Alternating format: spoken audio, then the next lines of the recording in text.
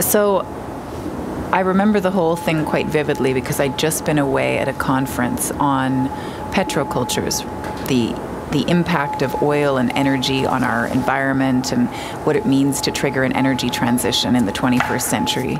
My youngest son started having some type of respiratory attack around 4 a.m. Dude, you okay? We were monitoring him and we couldn't decide, do we take him to the children's hospital or wait for our family doctor to arrive around 7?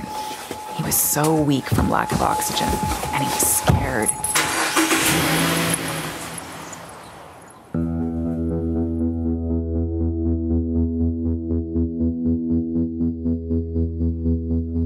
When I went outside, I took him, bundled him up, took him out into the garage, and I remember stepping into the garage and it was really cold. I think it was about -23, and that cold air, when it hit my lungs, I could even sort of feel them seize a little bit, and then I just heard him start to breathe harder.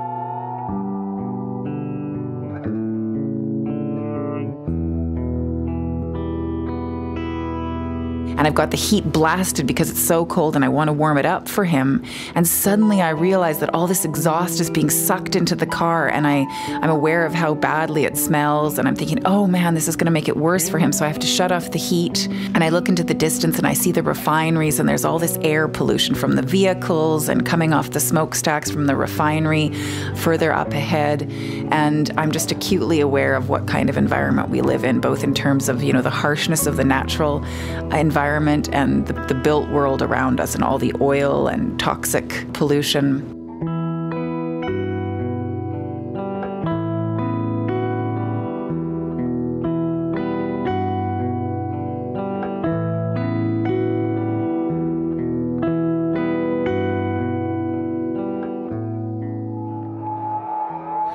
This is a typical asthmatic wheeze.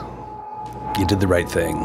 The next few hours are critical. We'll have to treat aggressively. The triggers are fivefold: infections, allergies, cold, exercise. We'll have to treat aggressively so that he won't be on bronchodilators. Studies show that this is a series of oral and inhaled steroids. Did you get that? 2 weeks for the one, 4 days for the other, and the third as needed. So there's 2 medications or 3 medications? 3. The 2 steroids, 1 oral and 1 inhaled, and the bronchodilator to be administered as needed. 9, 10.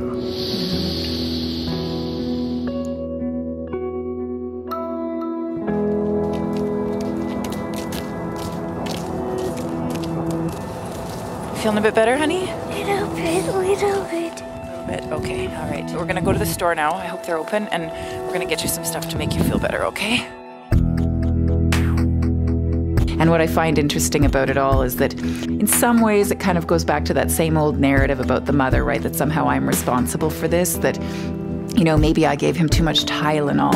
Maybe my house was too clean. Now we're too sterilized. Now kids are developing these sensitivities. And I'm looking around, and part of me is just sort of having this out-of-body experience where I think it's a little bit laughable that I'm kind of being held responsible, whether it's the genetics I've passed down to him or whether it's the fact my house was too clean or I gave him medication or whatever it was. And I'm looking at this landscape with refineries and cars and everything else and thinking, I don't think that I'm the entire cause of this problem here, nor can I solve it by myself.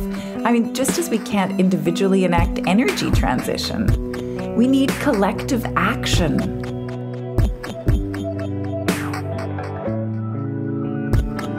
Is this a breathing store, Mama? No, honey, there's no such thing as a breathing store. It's just the pharmacy. Are they gonna help me breathe better? Too bad they don't have a breathing store, Mama.